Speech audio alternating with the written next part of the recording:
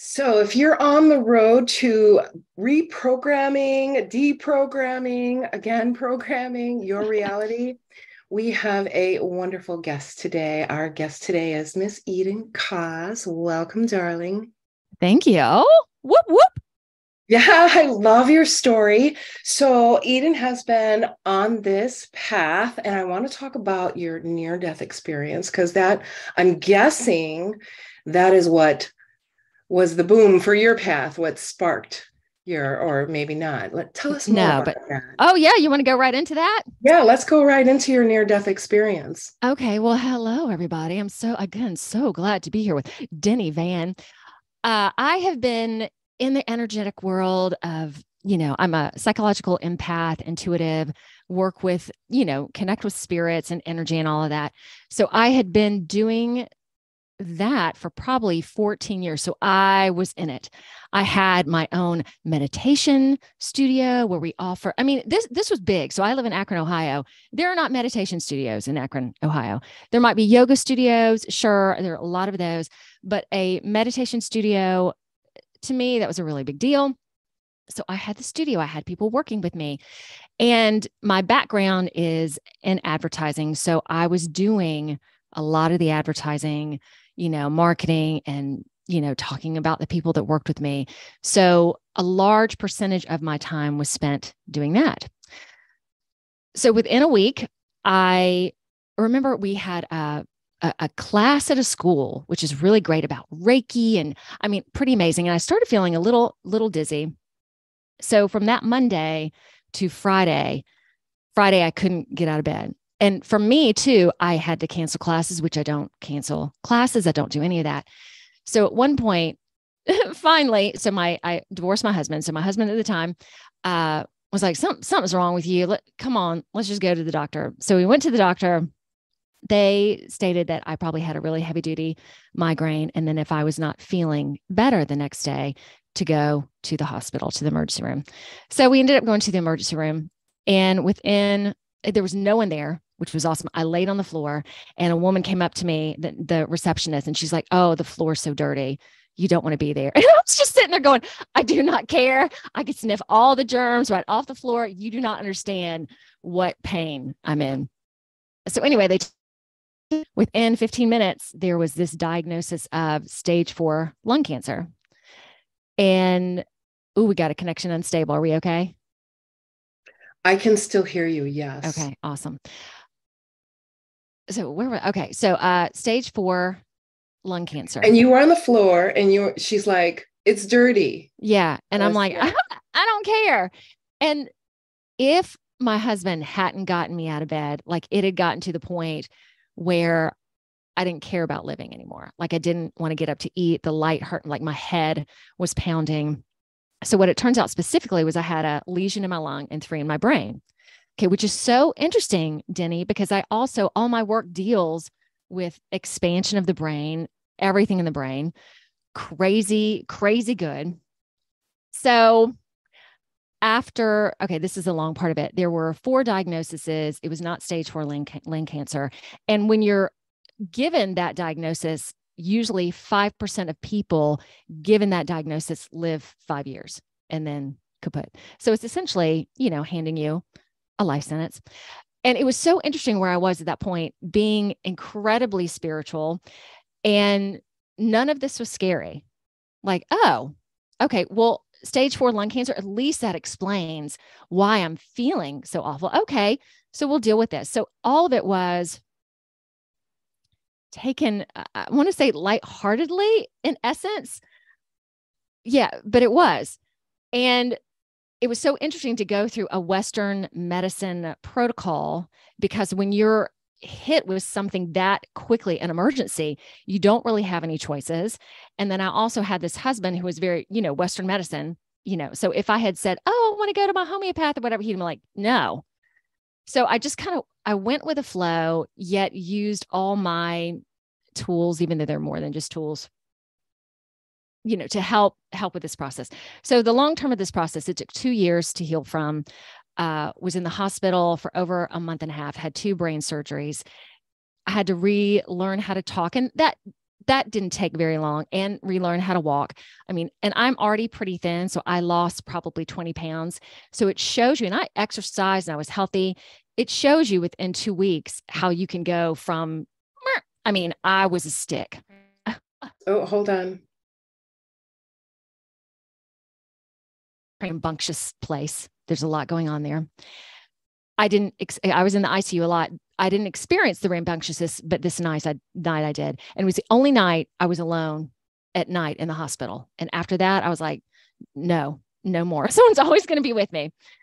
So I woke up around 1:00, and just coming from, I've never had a brain surgery before, just coming out of it, you're kind of groggy. And I couldn't, my door was open. So there was a protector there, just a sheet, and I could hear everything going on in the ICU. Someone had just come in, had fallen off a ladder or something, even at 1 a.m, or fallen, something happened, and they were a quadriplegic, and I just knew this. People were crying. There was yelling. I mean, it was like watching hell. And there was nothing I could do about it. I tried to find the nurse button to click it. I couldn't find anything. I couldn't talk. So I just had to sit there and listen. And then there were nurses laughing. So it was the complete juxtaposition of life on earth. Then this voice came down. So there was no light and, oh my gosh, and you're going to see everybody that died and come on. Just this voice, and I knew it was God, that basically said, hey, you, tap me on the shoulders. Okay, you see everything that life has to bring. And if you want, Eden, you can go. Totally fine if you choose to go. And a part of that was I was totally cool with my family. There was nothing that needed to be tied up, that I could go if I wanted to. And it would, and there was this expression, it'll be so easy, like a snap of the fingers. You won't feel anything. And oh yeah, let me tell you, it's going to be great. It over here, great. Yet, if you also choose, you can choose to stay. I'm not going to tell you it's going to be easy, because it's not. Because in the surgery too, they basically said, oh, when you come out of the surgery, you might not be able to use your arms and legs. You might not be able to move your mouth. All these possibilities of what am I going to be like when I fully come to terms with what this surgery has done. So again, you make the decision. Whatever you make is fine. There's no, you must do this, you must do that. No. So I was on a podcast a while back, and it was beautiful. He compared it to being asked if you want a hamburger or pizza. I mean, it was pretty much like that. Like, hey, we're giving you these two choices. Which one do you want? So obviously, yes.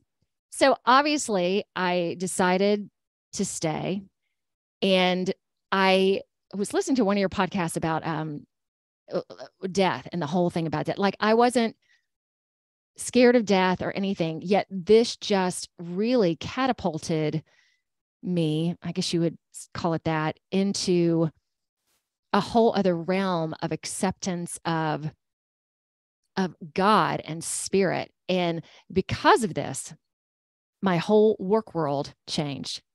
The studio that was my baby, and I had my kids at the time were 14 and 10 years old, two little girls.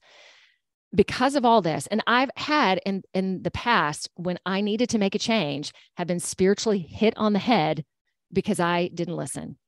Okay, so this infection literally hit me on the head, but yet there were so many things that I feel I also needed to experience being in the hospital, having a infection that is deadly. Western medicine drugs. Oh my gosh. I have stories on those as well. So what this catapulted me into, you're shaking your head. Tell me about that. Girl, we have so much in common. I mean, I was told I'd be dead in 2 years if I didn't do the traditional medicine. And I said no. And fortunately, my husband, and we're still married, but he supported me. So definitely there's this voice inside that told me that's not for you, but I had no idea what was. Wow. So what were you presented with? Cancer, malignant melanoma. Okay. So if I didn't go through chemo and radiation, I'd be dead in 2 years. So And I what did you said, do? no, I didn't go through chemotherapy and radiation. I just went on a journey. I said, well, it's time to do some searching. And 2 years came and went, and next year I just celebrated 21 years. Oh, so is that your turning point? I was spiritual before then as well. But the thing is I wasn't doing it right. I was programmed wrong. So I had to do some reprogramming. Yes. Thank you. Thank you for sharing. For me, it's so interesting too. So my company is called Just Be. So this made me, let's put it that way, just be, because I had a chair. I had infusions to get like three times a day that took over an hour. I could not do anything. All I could do was just sit and just be. So that also helped me in terms of, what are you all about? This is really about walking your walk, talking your talk. So here it is. And I beautifully, oh my gosh, this is a long story, Deni as well. So I was in this beautiful studio that I had been given for free. I mean, a corporate, I had a dentist on the side of me, where my first studio, there was like a handyman in the Kruger shopping plaza. So Freddy Krueger, like it was, At the place that I had my studio in, there was a window in the back, like a guy would go out and pee out of the back window. I mean, So I had the studio for free for 7 months, beautiful, but knew it was only a short time. This infection came on during that. So I didn't have to worry about rent. I didn't have to worry about anything. And when I was recovering, it was time for us to move locations. Okay. The free location was 5 minutes from my house. This new location was 30 minutes. And not realizing, when you've had brain surgery and your brain is a little kooky, to be able to drive takes a while. Okay. And the only after effect that I had was in my peripheral vision, I do have some dark spots. So driving at night, any rain or any snow right now, I don't do it. So little did I was like, okay, let's have the studio 30 minutes away. And, I might have a session at 9 and then one at 3:00. So drive there an hour and then go back there an hour later in the day. So that alone was not productive. And it really made me realize that I needed to let the studio go, because it was also sucking time that wasn't what I needed to be doing. So went back to having my own studio at home, and I am in it, and the podcast, and doing everything that I love. So it did so many things for me. It basically, because the studio, as I talked about, it was my baby. It was my dream, if you would call it that. And to see that it's not really important. You can let it go. You don't have to have this name. You don't have to. And I'm pretty businessy. So I liked that. And I liked being corporate. And I like bringing this woohoo side to the corporate side. I thought that was amazing. And I was going to be the one to do it. And then just realized it was all not important. So there you go. What other questions do you have for me about that? That it's not important and it doesn't matter. What's important is, what do you want to do next? And I found that coming from a space of serving others. And so I'm in the service industry, a very specialized niche. We talked a little bit before what I do. And so I'm in a very niche position, and being able to learn what I was learning at the time when I was diagnosed. Yeah. It was on my birthday in 2001 in June. Shut So up. I was dealing with all kinds of doctor's appointments and what I was going to do when the whole world changed in September of 2001. Right. So I was driving on my way to work, and I worked at Motorola in Chicago at the time. So, I was at the top of my career. And then, okay, so let me drink all this in for a second. Okay. All right. Like you said, I got it. You come to realize none of it matters. Mm-hmm. It's like, okay, my inner world is exploding and changing, and my outer world is exploding and changing. Yes, literally. And it's like, okay, well, here we are. and none of it matters. I love that. Mm-hmm. And getting back to the basics of what I was supposed to be dedicating my time to versus all this extraneous stuff that really wasn't what I should be doing. I remember there's one day I was writing down typing in how many classes we were going to have. I think it took me an hour, and then I would bring the sheets and put them in the studio. And as I look back now, I'm like, what were you doing? And I was the one supporting everybody else too. It was just, it was an eye opener in many aspects. Absolutely. And you talk a little bit about here, writing for the Huffington Post. Mm-hmm. Yeah. So I used to, I don't anymore. Book and stuff like that. So when you're working with clients, somebody who is realizing that, they've got some of these changes to make, you mentioned in here, intuitive energy healer, vibrational healing, meditation, mindfulness, your methods. Let's talk about your methods in getting someone in a space of going into that whole other realm, to reprogram, to create health, healing, Okay. And this is interesting to talk about because it's hard to put words to it because it's definitely not classical. So I told Deni from the beginning, I was in my late 20s, was in advertising and was just totally off balance. Like I loved my job, but was working probably 70 to 80 hours a week. Things were just not fitting. So I ended up going out to dinner with two of my friends, and they basically told me about my soon to be, I'll call her a teacher. And she was a meditation teacher, but it wasn't that I had no interest in meditation.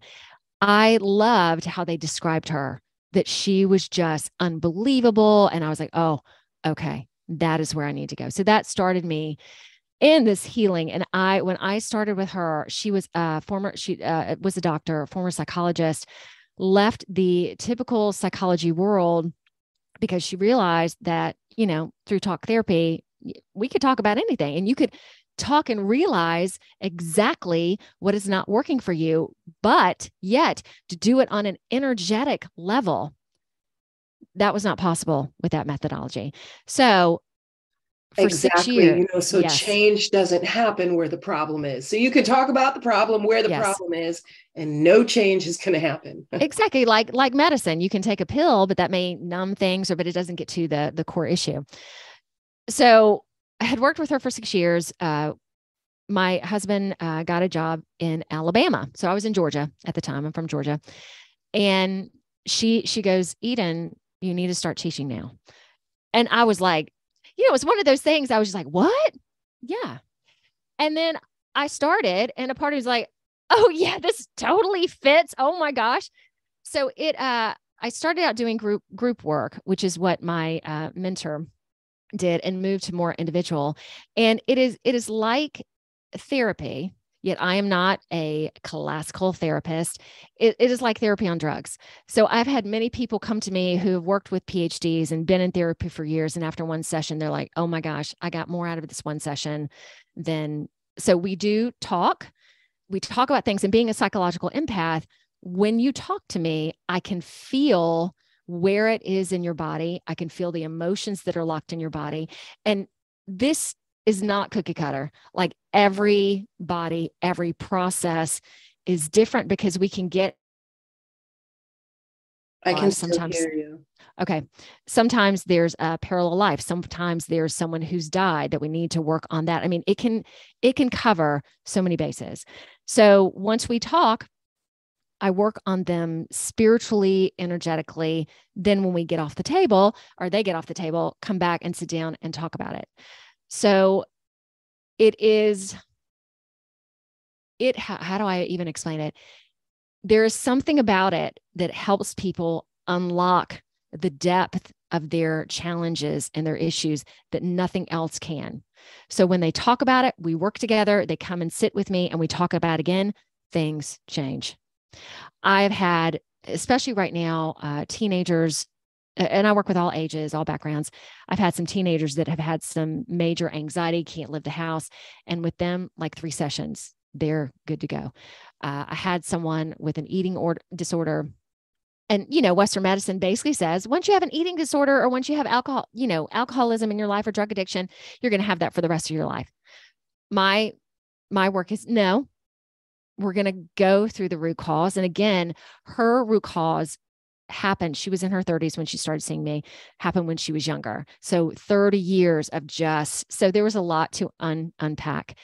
And where I believe the frequencies are in our world today and the fact that we are expanding and growing, everyone is supported more than ever with getting the stuff off of you.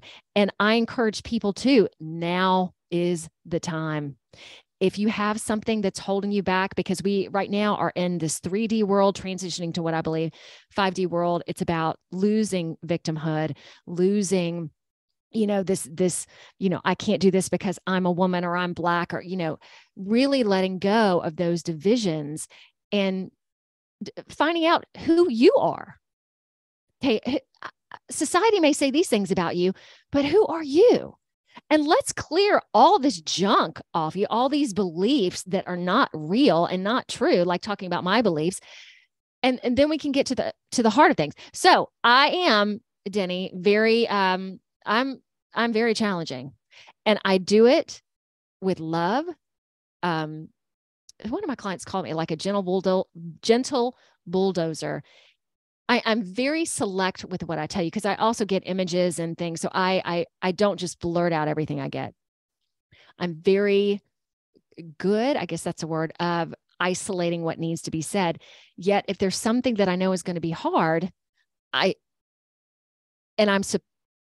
feel everything in me that this is what I'm supposed to communicate, I do.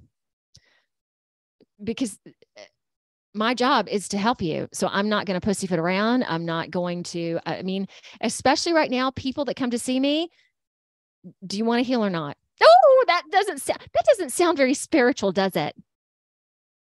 Because I'm serious. And I'm finding a lot of people don't want to heal. It's like they're so attached to that it becomes an identity. Yes. And, we don't see each other. We see all the ideas and the labels that we put label on each other. So that's, we'll just say a Black person, that's a white person, that's an Asian, we see that first. Yep. We don't see the human first. And then the human has to be, is different from, our differences complement each other. Yes. We see the human first, but like you said, we're so full of the junk that we just don't see the person in front of us. And so where I work, I see a lot of people, and I'm always saying good morning, using two languages at the same time. Okay. So you work with the special needs community. And we talked about that. I have a special needs daughter as well. Is that? Okay. Yeah, I work with the deaf community. And there are deaf who are, Spanish at home and no sign language. And then they come to school. So there's some real basic linguistic needs. And, and to see the person first. And then those needs are just tools, skills that they need to learn so that they can balance what they need to learn. So there's a balancing act that's going on, but you have to see the person first, not the disability, not the labels. The infection for me really showed that any labels you have they don't matter. Being a mom, being a woman, none of it makes a difference. Okay, I know we cut out again. Are we cool? We are good. Oh, man, we keep cutting out, but it keeps recording. That's awesome. It keeps recording. What I'm hoping is that it's saving your side and my side on two different ones, so that we'll cross our fingers. Awesome. Yes. Big cross. But yeah, all these labels are essentially, they are not who you are. And if you choose to let them define you and let yourself be hurt by someone's feelings of you, no. Okay, I do that a lot. No, you are you. And it takes a strength to do this. And part of where I've been the past couple of years is really finding that strength and finding that power within myself, that I am the only one who really loves me and accepts me. And if I can't do that for myself, I cannot really effectively do that for anybody else. So these, past 2 years have been a real transition for me. And another transition, like the infection was a transition. This was another transition, or a powering up. I don't know what you want to call it. Yeah, it's been good. So because of that, again, walking my walk, if you're going to come see me and you're not feeling that power, we're going to find it, because I got mine. So I know how to get it. And that's kind of the key. Our ball of fire. Your ball of fire. That's right. So no matter what you're struggling with, it is about finding your heart. And I feel that through the chaos of the world right now too, that is where we are moving to. So it is my job to help with that and assist that on every level. Fantastic. I love it. Yeah, I do too. Thank you. And it's one way of reprogramming, because we can't carry that with us anymore. We have to not suppress it, but integrate it, because those experiences, whatever your experience is, they're a part of you. So we have to integrate it, whether we label it, that was bad and that was good. I'm only going to do the good, and I'm going to the bad, just sweep it under the rug. Yeah, exactly. And really coming to that recognition that everything that has happened to you, like for me, the infection, most people would be like, oh, that's so horrible. And, people would ask me, are you okay? And I'd be like, yes. And they're like, what? So knowing that was a spiritual experience and something that I needed, and that I would get through it, and having trust in a higher power, which I already had, but then having that near-death experience, just going, okay, I don't know exactly how this is going to play out and what it's going to look like. And I know it's going to be challenging, yet are you up for the challenge? Yes. And then the same thing, because of that, if anyone comes to me with, oh, I had this, and I'm like, okay, let's turn it around and really see the beauty that it brought to you. So I'm talking about my client with the eating disorder. She is so good right now. How you needed that. That protected you. That was your form of protection. And she started to see that very clearly. So our bodies, I keep going back to the vaccine, even with the infection, our bodies protect us, and our bodies are masterful at showing cancer that there's something that's unbalanced. So you can look at it and go, oh, my foot is horrible. Or, oh my gosh, my foot is showing me something that I need to pay attention to and to work with. So my job is also to pull in every little nuance and bring it to the forefront, every little nuance. Sometimes my clients are like, very little escapes my attention. Yeah, I love that you said the body is a master. And it is, because, when you're diagnosed with something like cancer and you say no to traditional treatment, they're going to drop that seed in you. You're going to be dead in 2 years. And I didn't let it grow, because I made all these plans. It's like, okay, now I'm going to get my massage therapy license, and I'm going to specialize. I loved craniosacral therapy, and I loved energy work with craniosacral therapy and the Dura, and it's just magical experiences that I have with working on people.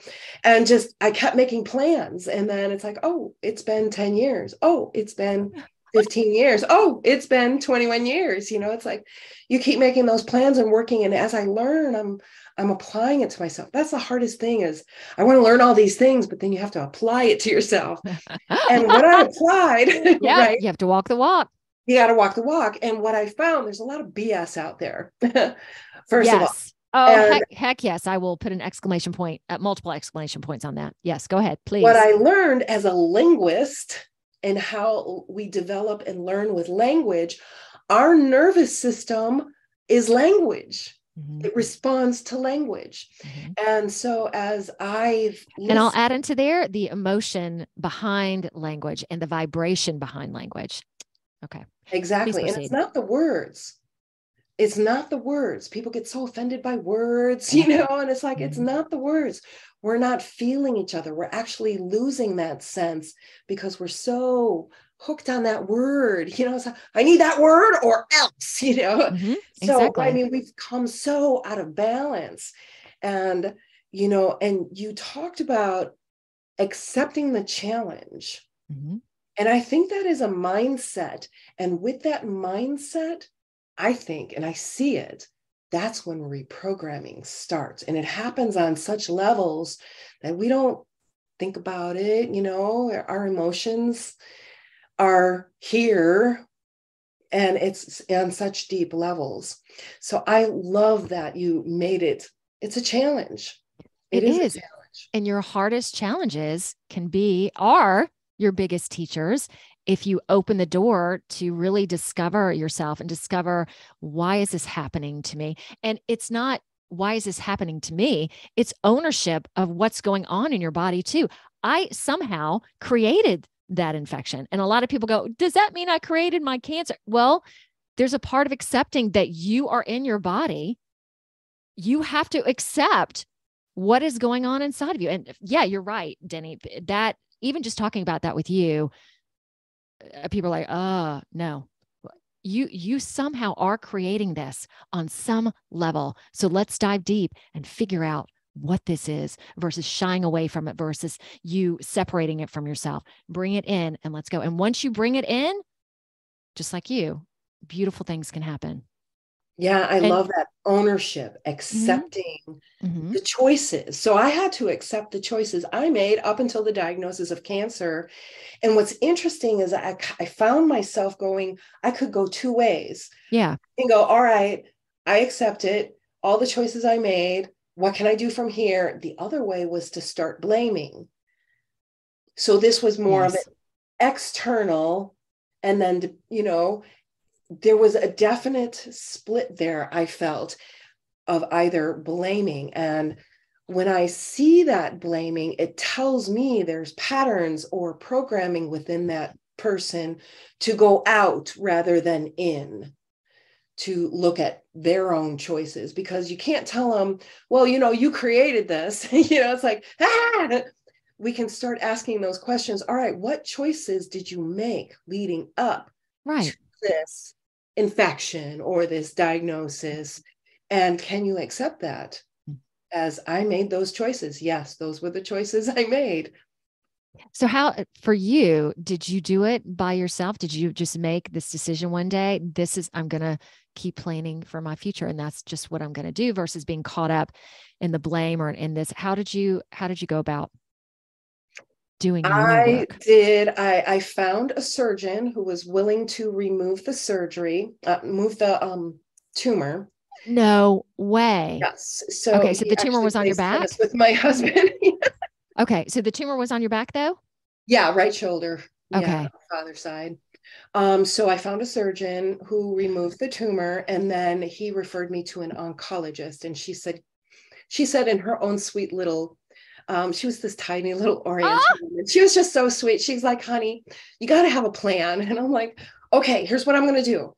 So I became one of Dr. McCullough's patients. He doesn't see patients from my understanding anymore. But I learned Dr. McCullough, yes. Mm-hmm. And I started cleansing, detoxing, working on my body. And I realized, oh my gosh, you really did. I was a freaking angry person.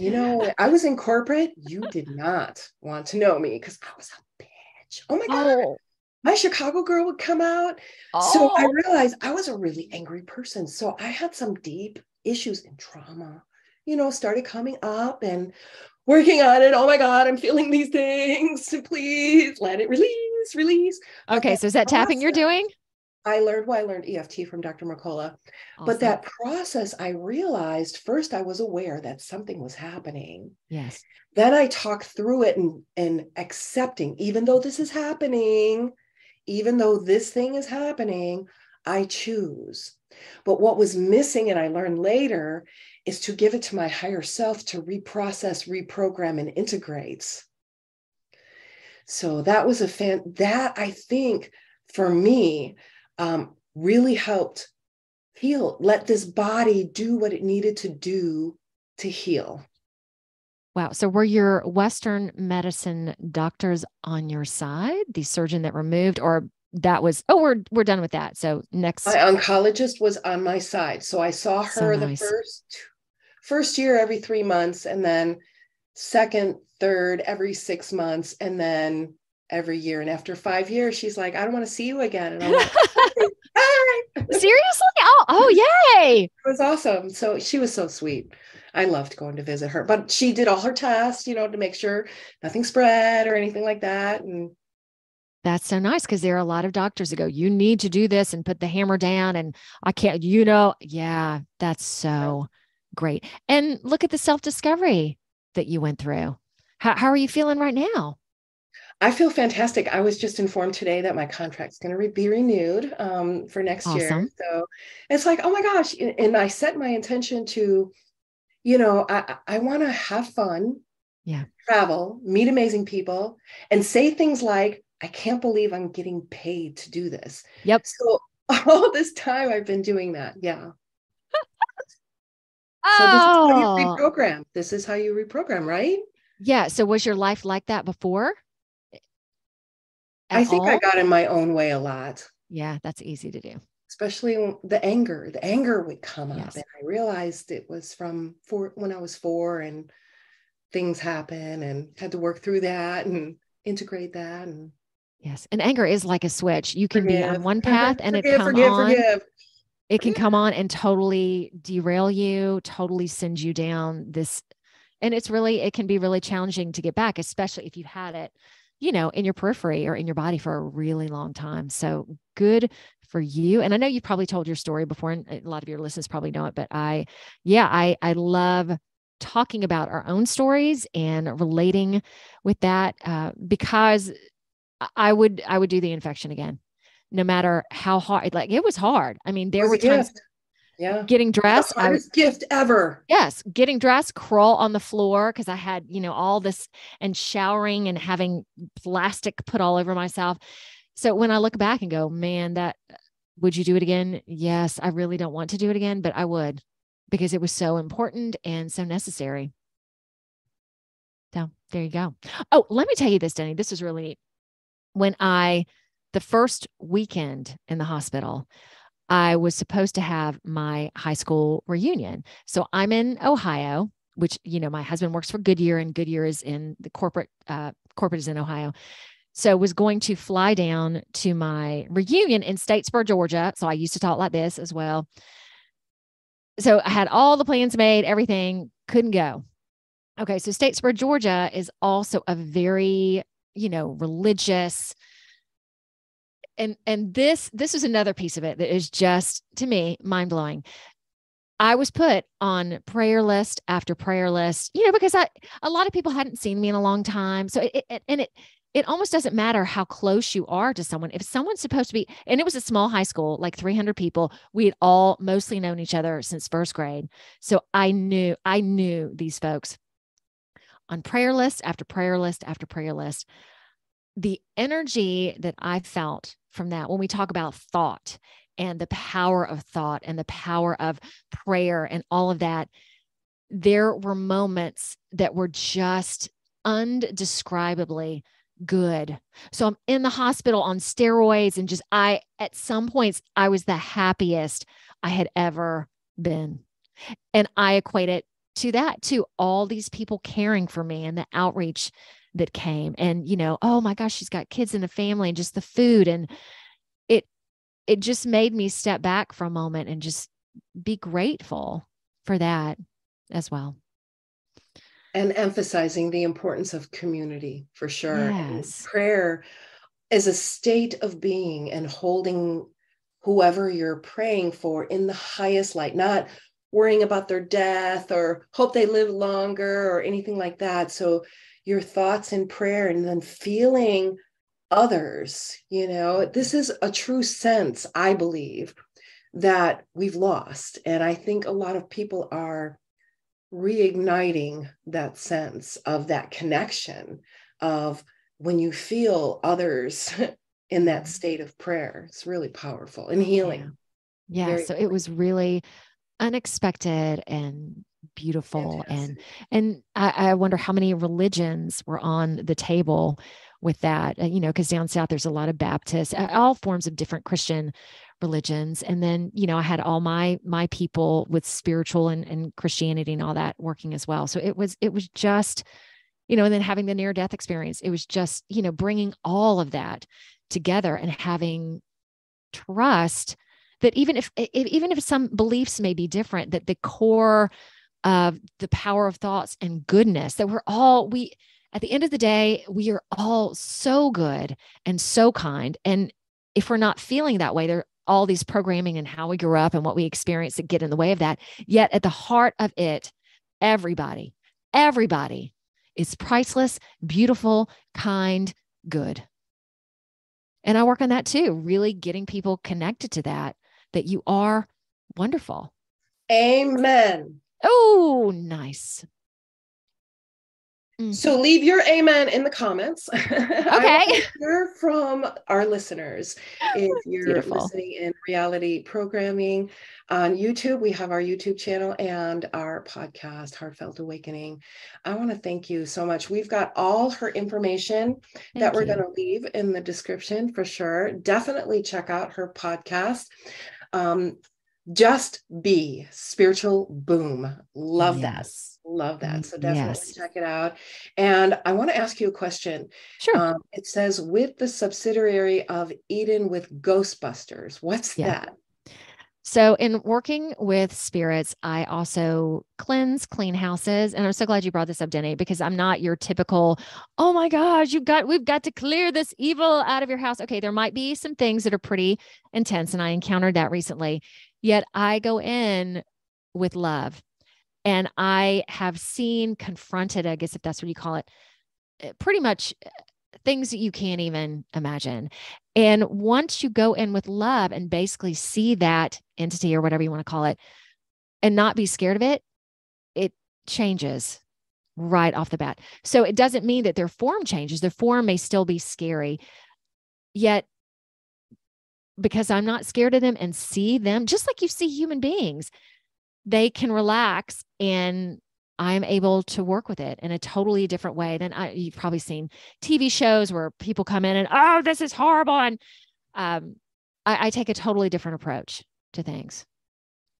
Awesome. Yeah. Energetic. Definitely. There's energies in houses that sometimes I've seen people bring home energies, Yes. Bring energies with them, There's nothing you can do, but fascinating work that you do. Keep doing that amazing work. Thank you. Thank you. I will. Yeah, thank you. So listeners, I want to hear from you.